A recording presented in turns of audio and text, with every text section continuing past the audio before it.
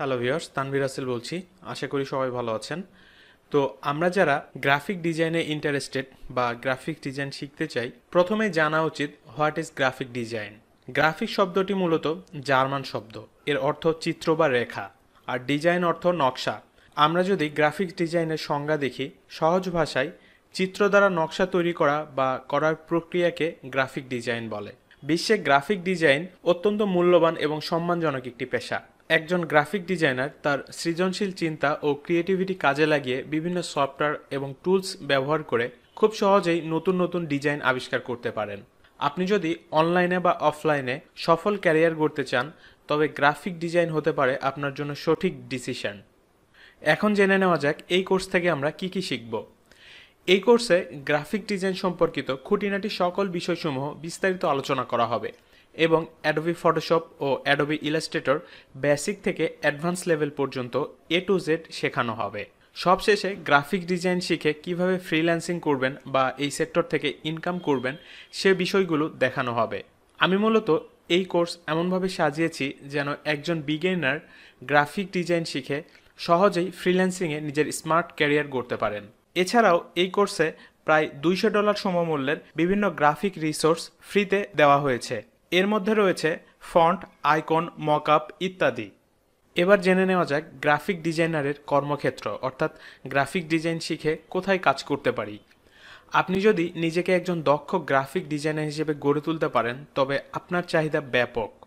চাইলে অনলাইনে অর্থাৎ ফ্রিল্যান্সিংয়ে নিজের এস্টাবলিশড ক্যারিয়ার গড়তে পারবেন, অথবা যদি অফলাইনে কাজ করতে চান, তবে প্রতিটি অফিস বা কোম্পানিতে একজন গ্রাফিক ডিজাইনারের প্রয়োজন হয়। সেক্ষেত্রে যে কোনো রেপুটেড কোম্পানিতে একজন দক্ষ গ্রাফিক ডিজাইনার হিসেবে জয়েন করতে পারেন। এখন আমাদের প্রশ্ন হতে পারে, একজন গ্রাফিক ডিজাইনার কী ধরনের কাজ করে থাকে। আমরা যদি একটু চিন্তা করে দেখি, আমাদের আশেপাশে কৃত্রিম যা কিছু আছে তার সবটাতেই গ্রাফিক্সের ছোঁয়া রয়েছে।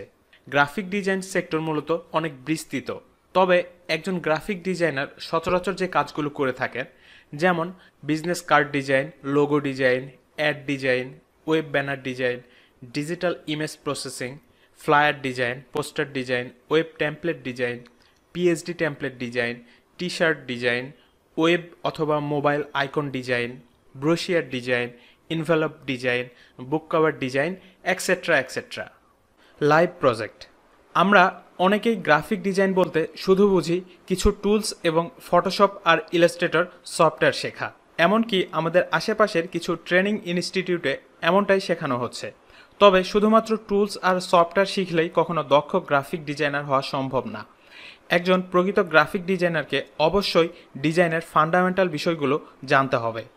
এছাড়াও কালার থিওরি, টাইপোগ্রাফি এবং প্রিন্সিপাল অফ ডিজাইন সম্পর্কে ধারণা রাখতে হবে।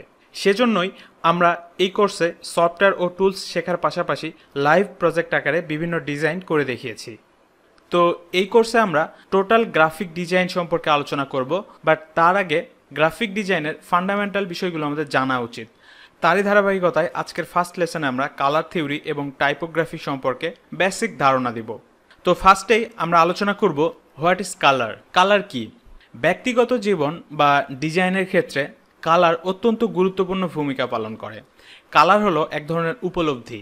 ধরুন, আমরা যখন আকাশের দিকে তাকাই, একটি নির্দিষ্ট ওয়েভলেন্থের আলো আমাদের চোখে এসে পড়ে এবং চোখ থেকে আমাদের ব্রেইনে একটি সিগন্যাল পাঠায়। ওই সিগন্যাল আমাদের ব্রেনকে বলে দেয় যে এটি ব্লু কালার, আর তখনই আমরা বুঝতে পারি যে হ্যাঁ, এটি ব্লু কালার। সেমভাবে আমরা যেখানেই তাকাই না কেন, প্রত্যেকটি অবজেক্ট আলাদা আলাদা ওয়েভলেন্থের আলো রিফ্লেক্ট করে এবং আমাদের ব্রেনে সিগন্যাল পাঠায়, এবং এর ফলে আমরা সকল কালার সম্পর্কে উপলব্ধি করি। আচ্ছা, আমরা কি একটা বিষয় জানি? পৃথিবীতে যত কালার আছে এর মধ্যে পিগমেন্ট থিওরি অনুসারে মৌলিক কালার অর্থাৎ প্রাইমারি কালার 3টি। এর মধ্যে রেড, ব্লু এবং ইয়েলো। এছাড়া বাকি যত কালার আছে সবগুলো কালার এই 3টা কালার থেকেই সৃষ্টি হয়েছে। আপনি একটু চিন্তা করে দেখুন তো, আমরা যখন কোনো প্রোডাক্ট চুজ করি, সেক্ষেত্রে মাত্র 90 সেকেন্ডের মধ্যেই একটা ডিসিশন নিয়ে নিই যে হ্যাঁ, এই প্রোডাক্টটি আমার চুজ হয়েছে। সেটা যে কোনো প্রোডাক্ট হতে পারে। আর এই জিনিসটা ঘটে শুধুমাত্র কালারের জন্য, অর্থাৎ মানুষ কালারকেই বেশি প্রাধান্য দেয়। আর সেজন্যই যে কোনো জিনিস ব্র্যান্ডিংয়ের ক্ষেত্রে কালারকে অনেক বেশি প্রাধান্য দেওয়া হয়। যেমন কোনো নির্দিষ্ট পয়েন্টে দৃষ্টি আকর্ষণ করতে বা কোনো মেসেজ প্রদান করতে আমরা কিন্তু কালারকেই বেশি প্রাধান্য দিয়ে থাকি। আমরা হয়তো লক্ষ্য করেছি কিছু কালার একসাথে খুবই বিদঘুটে লাগে বা বাজে লাগে, আবার কিছু কালার পাশাপাশি রাখলে খুবই মানানসই লাগে এবং সুন্দর দেখায়। এরকম কেন হয় জানেন? এর কারণ হচ্ছে কালার থিওরি। আমরা যদি কালার থিওরি নিয়ে আলোচনা করি তাহলে প্রথমেই আমাদের আলোচনা করতে হবে প্রাইমারি কালার সম্পর্কে, যেটা আমরা অলরেডি বলেছি। আর প্রাইমারি কালার কখনো রিক্রিয়েট হয় না। অলরেডি আমরা জানি প্রাইমারি কালারগুলো কি কি। দেন এগেইন আমি রিপিট করছি, রেড, ইয়েলো, ব্লু, এই তিনটি কালার একে অপরের সাথে মিক্স করে যে কালারগুলো সৃষ্টি হয় সেই কালারগুলোকে বলে সেকেন্ডারি কালার। যেমন রেড এবং ইয়েলো মিক্স করে আমরা পাবো অরেঞ্জ কালার, আবার ইয়েলো এবং ব্লু মিক্স করে আমরা পাবো green colour, then blue and red mix করে আমরা পাবো পার্পল কালার। আবার এখন যদি আমরা প্রাইমারি কালার এবং সেকেন্ডারি কালারকে একে অপরের সাথে মিক্স করি সেক্ষেত্রে পাবো আমরা টারশিয়ারি কালার।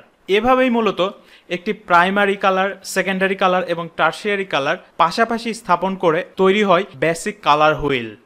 এবার জেনে নেই কালারের কিছু বৈশিষ্ট্য সম্পর্কে। প্রত্যেকটি কালারের প্রধান তিনটি বৈশিষ্ট্য রয়েছে, এদেরকে বলা হয় HSV। H that means Hugh, S that means saturation and V that means ভ্যালো। চলুন হিউ দিয়ে শুরু করা যাক। হিউ হলো কালারের অপর নাম, স্যাচুরেশন হলো ওই কালারের ইন্টেন্সিটি। অন্য কথায় স্যাচুরেশন দ্বারা বোঝায় কালারটি বেশি ভাইব্রেন্ট নাকি কম ভাইব্রেন্ট সেই বিষয়টি। আবার ভ্যালু হলো কালারটি কতটুকু ডার্ক বা লাইট সেটির পরিমাণ। ওকে, আশা করছি কালার থিওরি সম্পর্কে বেসিক একটা ধারণা আপনাদেরকে দিতে পেরেছি। পরবর্তী ডিটেলস বিষয়গুলো আমরা যখন কাজ করব তখন অটোমেটিক বুঝে যাব। ওকে, এরপরে আমরা আলোচনা করব টাইপোগ্রাফি সম্পর্কে। What is typography? এক কথায় যদি বলি তাহলে বলতে হবে টাইপোগ্রাফি হচ্ছে লেখার শৈল্পিক উপস্থাপনা। টাইপোগ্রাফি মূলত বহু যুগ ধরে চলে আসছে, যেটিকে আমরা প্রাচীনকালের ক্যালিগ্রাফি নামে চিনি। টাইপোগ্রাফি মূলত ডিজাইনের অন্যতম একটি অংশ। টাইপোগ্রাফির সঠিক ব্যবহার করে ডিজাইনে পরিপূর্ণতা আনা যায়। ডিজাইনের আউটলুক, মুড, ব্যতিক্রম মাত্রা কিংবা ক্রিয়েটিভিটি বাড়াতে টাইপোগ্রাফির বিকল্প অন্য আর কিছু নেই। সো ডিজাইনের ক্ষেত্রে টাইপোগ্রাফি বেশ গুরুত্বপূর্ণ বলা যায়।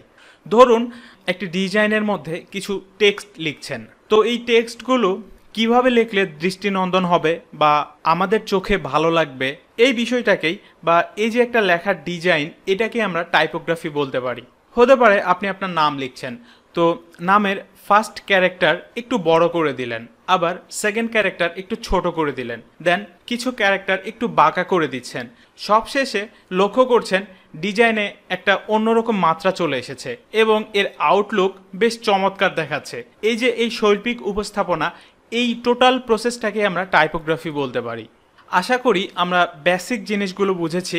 পরবর্তীতে আমরা যখন কাজ করব দেন তখন এই বিষয়গুলো সম্পূর্ণ ক্লিয়ার হয়ে যাব। তো এই কোর্সে আমরা ফার্স্টেই অ্যাডোবি ফটোশপ সম্পর্কে ইন ডিটেলস শেখার চেষ্টা করব এবং অ্যাডোবি ফটোশপ শেখার পরে প্রজেক্ট আকারে কিছু ডিজাইন করব, যেমন business card, flyer, banner, poster, envelope ইত্যাদি। তো এই প্র্যাকটিক্যাল ডিজাইনগুলো শেষ করার পরে আমরা অ্যাডোবি ইলাস্ট্রেটর শিখব এবং অ্যাডোবি ইলাস্ট্রেটর শেখার পরে সেমভাবে কিছু প্রজেক্ট করব এবং সবশেষে আমরা ফ্রিল্যান্সিংয়ের পার্টে যাব। দেন কিভাবে বিভিন্ন মার্কেট প্লেসে অ্যাকাউন্ট ক্রিয়েট করব, অ্যাকাউন্ট ক্রিয়েট করার পরে কাজ করব, এক কথায় গ্রাফিক ডিজাইন শিখে কিভাবে আমরা ফ্রিল্যান্সিং করতে পারি, এই বিষয়গুলো আলোচনা করা হবে। আশা করছি কোর্সটি আমাদের জন্য বেশ হেল্পফুল হবে। তো সবাই সিরিয়াল বাই ভিডিও লেসনগুলো দেখতে থাকুন এবং একটা বিষয় মাথায় রাখবেন, জাম্প করা যাবে না। অর্থাৎ আজকে এই কাজ শিখবো, কালকে আরেকটাতে জাম্প করছি, এই জিনিসটা করা যাবে না। ধৈর্য ধরে কাজ করতে হবে এবং যেই টিউটোরিয়াল আপনি দেখছেন, যে ভিডিও লেসন দেখছেন, সঙ্গে সঙ্গে সেটি প্র্যাকটিস করবেন নিজে। প্র্যাকটিস না করলে এই বিষয়গুলো আমাদের মনে থাকবে না। সো রেগুলার প্র্যাকটিস করতে হবে। সবাই ভালো থাকবেন। ধন্যবাদ সবাইকে।